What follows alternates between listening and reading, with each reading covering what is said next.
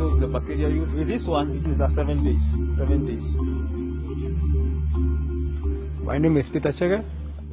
I'm growing plants without soil. We are growing tomatoes without use of soil. We are using water to grow tomatoes. We are also growing lettuce without using soil.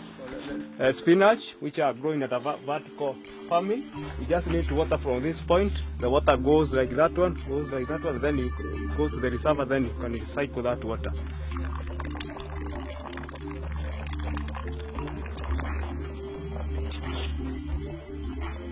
The success of the treatment of the trays and also the use of the cloth. These are hydroponics cloth for cooling the system. In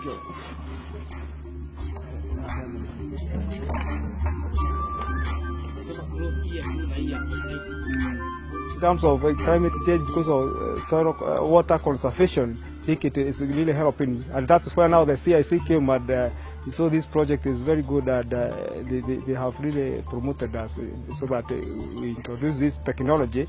The business is doing well. Since the CIC came in, I think the business is hitting up. Actually, in fact, we are recruiting. Every week, it's like now we are installing about 5 hydroponic systems every week. Hydroponics farming. That is vitamins, minerals, nutrients you are using.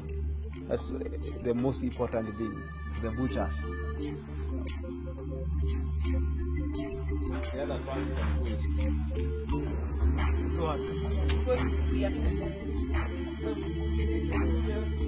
so vertical farming help in water conservation and also land use. In an area of 6 meters by 9 meters, you can produce 500 kilograms of water.